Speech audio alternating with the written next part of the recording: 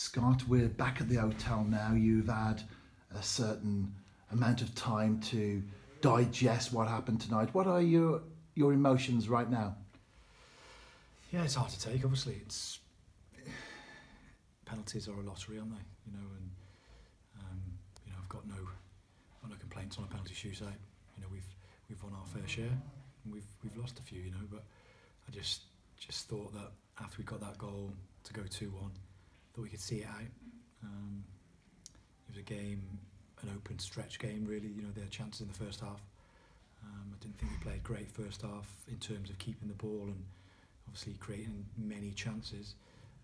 But I felt that, the longer the game went on, we'd have more chances and have more good openings in the game, which was the case. Straight after half time, 46, 47 minutes, I think it was, that they scored the goal. It was a bit scrappy, giving the ball away, and then they've just nicked it through the centre of our goal, and then obviously finished it, poked it in or whatever. But when you get a lifeline late on, it was only 10 minutes to go, was there? You think, okay, go again. And I felt that the balance of play was with us then, and we'd made a couple of substitutions that were getting us higher up the pitch, and we were getting more chances in behind them, and they looked tired, they looked shot. So when we did score that second one, I was just having a look at the clock and counting it down and stuff. But look, football's cruel. It's a cruel game, and we've all been in it long enough to know that if you don't shut up sharp, or if you don't score that next one that will see you through, the teams will always have that. Especially teams who lump the ball up and play longer balls and throw it in. So that we're not the biggest side. We're not the most dominant at this moment anyway. Certainly with the couple of injuries we had to the centre back, so it became difficult. And I just had the fingers crossed there to see the game out.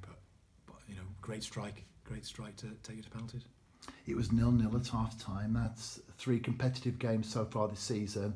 All of them have been 0-0 at the break. Yeah. What were your thoughts then, and how did you communicate that to the players? Yeah, I said, don't worry about that, because fitness shows that later on in games we're good anyway. We'll always create chances. If we have a bad spell in the first half, or a spell that the other team have been on top, we'll have our time in that second half. So I don't really get too worried about it. And obviously, the later the game went on, we did look stronger. They had a few chances as well. Like I've said before, you can't take them lightly. They've, although they're fourth at the minute, they've had good spells in the last few years. So coming away from home in a one leg, it is like a cup final, like I've talked about before. So I'm just disappointed. I'm gutted for the players, and when you get that chance and you've only got to see it out for a couple of minutes, that's first and foremost. And then when the lad hits the bar in the penalty shootout, and you've only got to step up and score, you think maybe the luck is with us. But not blaming anyone for penalties. That's far from what I'm doing. And you were forced into a substitution in the first half. Keston Davis off injured. Do you feel that change that you were forced into affected things in some way? Yeah, it's always going to, isn't it? He's he's a good dominant centre back who can play. So when you've got to make changes, and we had to make the decision on Ben. I thought Ben did very well tonight. He looked composed at times, and that was just rewards for him having a good second half at Barry on Saturday. So it does. It disjoints your team a little bit, and it takes what you've been planning away from you. With 20 odd minutes gone or whatever it was. So we made changes, and you got to get on with it. We've had to make other changes in the game, and that's the decision of the manager to make the right changes. And it went to a penalty shootout, and you won't need reminding that the last 3 penalty shootouts that TNS has been involved in have not gone the way of the New Saints. Does that have a psychological bearing on the players at some point? Yeah, but when I was in charge the first season, we won a couple of penalty shootouts. So it's a law of averages. Penalties are, you get tiredness, you get cramp, you get mixed emotions of how you've played in the game, and it's a psychological battle. It really is, with the opposition and the goalkeeper that you're standing up against. Walking from that halfway line is a lonely walk, and one where if you're not in the right frame of mind, you can change your decision. That's why we put Paul Harrison, you know, up there with as good as anybody at penalties, because he's mentally strong, knows what he's going to do with it, and yet again scored another pen for us.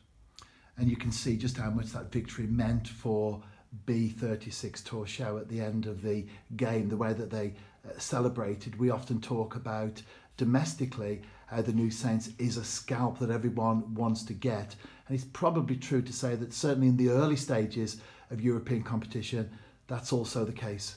Yeah, look, when you win a cup tie, when you win a Europa League one-off tie, it's an excellent feeling. You know, look at us a few weeks ago after Zelina, it was a fantastic feeling. On the other side of it tonight, we've been on the receiving end, you know, of some decisions as well. I go to the referee, geez, there was some, you know, I think he made 3 or 4 wrong decisions. He didn't book enough players when we're clean through, and the linesman then got involved. But you know, that's just sour grapes if you've gone about the officials. But I felt second half we were okay. First half weren't up to our standard. An extra time, I thought we did okay. We looked after the ball more and broke, but we were always susceptible on the counter as well. And like I say, when they turn it around real quickly, and you know they play for flick-ons, and the 22, you know, he's good in the air, and we've highlighted that. So it was always going to be against us, you know. And it was just like I said, fingers crossed there at the end, but it just wasn't to be. It wasn't to be tonight. And finally, we stay over in the Faroe Islands tonight, travel back tomorrow, and then it's Cardiff Met at home on Sunday. How do you then go around lifting the players for the challenge back in the JD Cymru Premier? Yeah, you have to. I said to him after the game, look, I'm gutted for you. I feel for you. It's a hard place to be. You know, you don't want to think about anything else. There's, like, even at the moment, there's nothing else going through my mind apart from losing the game, and you know, you sort of, you want to pick the lads up, but you haven't got the words to really give them, because you know it probably falls on deaf ears. They're really gutted. You know, it's not as if we've played terribly and we've been outplayed, because we certainly haven't been outplayed by them. You know, that strike, he'll hit one of them in 100 from the edge of the box, because you know they don't really score goals like that. So yes, fortune has favoured them tonight, and fair play. All the best to them in the next round.